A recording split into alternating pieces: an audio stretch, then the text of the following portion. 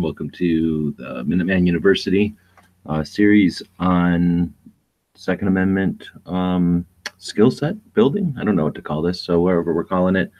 This is one of the first ones. We'll be dealing with firearms photography, and I'm redoing it because I just did the thing and I did not screen share. So this time we'll screen share, and you can actually see what I'm talking about for the video.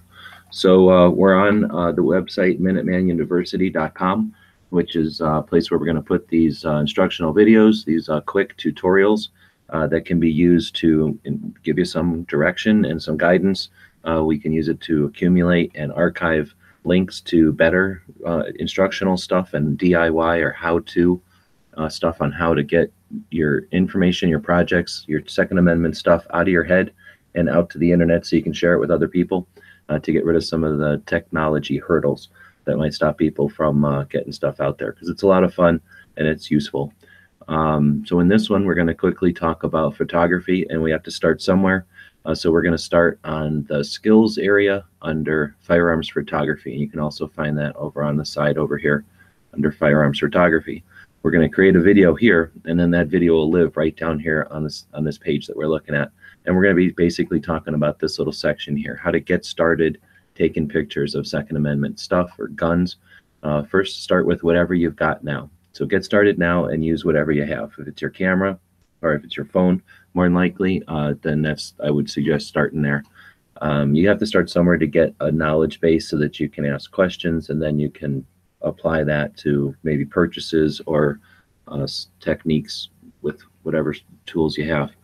Next, start taking some pictures. Take pictures of your guns and take pictures of other stuff so that you start accumulating some stuff to work with. Once you take those pictures, move them off your phone or your camera and put them somewhere. Some people use a strategy of a thumb drive or a card, a memory card.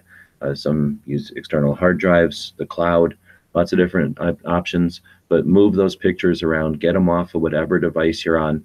This is another element of photography in the evolution of getting to the point where you have a lot of pictures to work with, and organizing them and backing them up is critical. So again, move them off your phone or your camera onto your computer, and then to a second or third place. Ideally, have them in 2 or 3 locations. That's called redundancy or backups. Then take some of those copies and put them on a shelf, put them in your gun safe, put them in your safety deposit box, depending on how important the pictures are, the videos are. And those backups are going to be there in case you ever mess up with the stuff you're working on, or if you lose them or something happens to them. Next, use those pictures in whatever photo editing software you have. So if you're watching this on a phone or a computer, you've already got photo editing software of some level in your operating system or in your phone or in your software package. So use with whatever you got, or do a quick look around and grab whatever's easy and quick.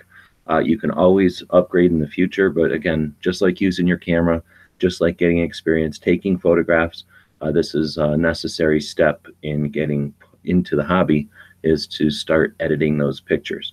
You're not going to be able to take photos that are compelling or interesting or can compete with other people who are making compelling, interesting photos just with the camera alone. It's just really not possible. So don't restrict yourself to that limitation. So go ahead and start using video editing software at some level right off the bat, and then take those pictures that you've done something with and share them on the internet, or however, even if you email them to people, even if you literally print them out, just start sharing those photos with people and getting that feedback. Because the last step then is to communicate, have a conversation, and talk about your photos and talk about other people's photos.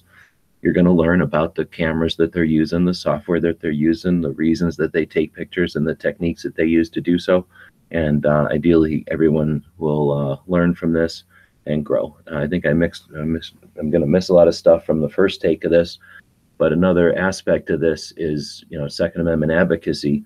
Taking these pictures of guns, these are going to give you more avenues of where to put your pictures, different ways to take pictures, different ways to work with your audience, so you can develop your project or your hobby as much or as little as you want. And we're going to use these videos as a quick get started and kind of some inspiration to get moving. And then we'll follow up with this video in future weeks based on the comments we get here. Again, this video will live here on this website, on this webpage, and it'll be on our YouTube channel. So feel free to leave comments. You might be leaving them now as we're live, but leave comments once it's finished in the comments there. And if there's enough interest, or whenever there's enough interest, we'll do a live chat with some experts, with people who know what they're doing with the cameras, with the software, with the distribution of them. And if you're doing this for your own hobby, it's just satisfying to see a lot of people enjoying your photographs. If you're doing it for occupation or for money, there's ways to make money doing this, and we'll explore all those based on people's interest. So again, we want to encourage you to get out there, take pictures of your photos, share them with others, and have fun with it. And if you have any other questions, let us know in the comments to this video. Stay tuned for more of these every couple of days until we get out on the road for our tour this year. And as always, thanks for watching.